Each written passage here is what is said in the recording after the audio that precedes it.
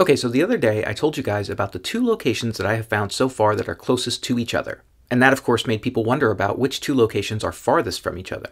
So guys, I had to figure it out. But before I go any further, I feel like I should mention that the two locations that I told you about last time in Chambersburg, Pennsylvania, are actually technically not the closest locations I've found so far. But I feel like there are some asterisks required for the ones that are actually closer, but I'll explain in a minute. Okay, so I needed a methodical approach for figuring out which pair of locations were farthest from each other. I knew that one approach to doing this would be to calculate a distance matrix for all the places I found so far. Bro, what's a distance matrix?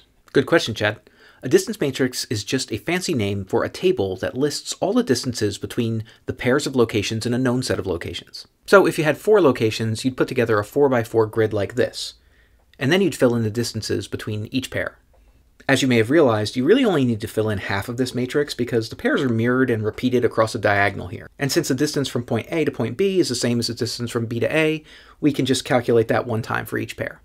Also, the distance values along the diagonal will always be 0 and don't need to be calculated because there's no sense calculating the distance from any point to itself. Once you have your distance matrix, you can look across all the values to find the maximum distance. Okay, so if I create a distance matrix for all the locations I've found so far, I should be able to find the pair that are farthest from each other. Now guys, I actually tried to do this months ago when I first created my custom formula to calculate the distance between any two locations. I figured I could just make a big table in my spreadsheet and paste that formula in. And logically, that works just fine. But here's the thing. I've found over 400 locations so far, so the matrix for that would be really, really big. Let's just pretend it's 400 locations for a second to make the numbers easy to work with. A 400 by 400 matrix has 160,000 cells in it. And even though, like I said, we don't have to calculate every one, we can skip the diagonals and only do half of the matrix, that's still almost 80,000 values to calculate. And when I tried to paste my custom formula into 80,000 cells in Google Sheets, I think my browser caught fire. Wait, really? No, not really.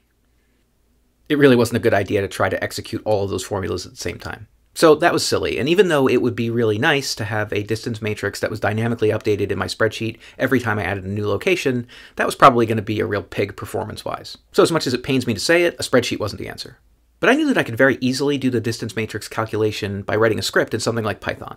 And the good news is I like writing code even more than I like making spreadsheets. So that's what I did. I exported all the location values from my spreadsheet as a delimited text file. Then I wrote a script to read it in, calculate the matrix, and tell me what I wanted to know.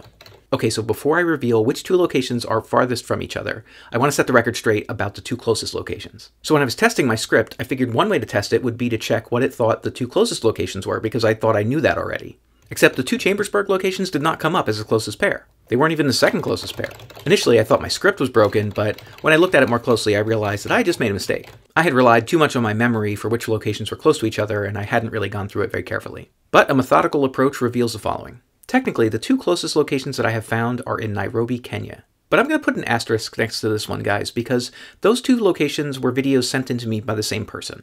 The first one was a location I did in Season 1, Episode 143, but they had actually sent me another video that was super easy that I included in Lightning Round 9. Anyway, they're super close to each other, like 354 feet or 108 meters apart, practically on top of each other. And guys, the second closest pair is a similar situation. I got two videos from someone in Garden City, Kansas that I actually included in the same video, Season 1, Episode 124. Those are about 641 feet or 195 meters from each other, so just a bit closer than the ones in Chambersburg. But again, I'm going to put an asterisk next to that one because they were from the same person. So technically Chambersburg is the third closest pair, but the closest that were not submitted by the same person. And guys, real quick, there's one other set of locations that are very close to each other in Richmond, Virginia, but they're not quite as close as the Chambersburg locations. They're about 730 feet or 223 meters from each other. By the way, my apologies to some of the people who asked about the Richmond locations in the comments. I responded too quickly and told some of you that I thought they were closer than the Chambersburg locations, but they're not. Okay, without further ado, let's get to the two farthest locations. The two locations I have found so far that are farthest from each other are the ones that I did in Season 2, Episode 35, in Sant Antoni de Portmany, Spain, and one of the locations that I found during the New Year's Day live stream that I did, and that was in Brightwater, New Zealand. Those two locations are 11,975 miles from each other. That's 19,267 kilometers. Now you might look at that map and say, well, surely places that you found in Northern Europe would be farther. But guys, this is where we can really see the inherent issues of trying to use a flat map to represent a round Earth. This map is a Mercator projection, so the latitudes farther away from the equator are distorted and appear larger.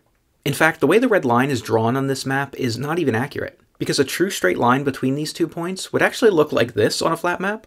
I know that looks crazy, but the only way to properly visualize this is on a globe. So I rendered this same line in Google Earth to illustrate that it is, in fact, a straight line, and it is the shortest distance between these 2 points. On the surface, anyway. Guys, the distance between these two places is almost the farthest that 2 points can be from each other on the surface of the Earth. The maximum distance that 2 locations on the Earth's surface can be from each other is 12,450 miles, approximately. That's a little more than 20,000 kilometers.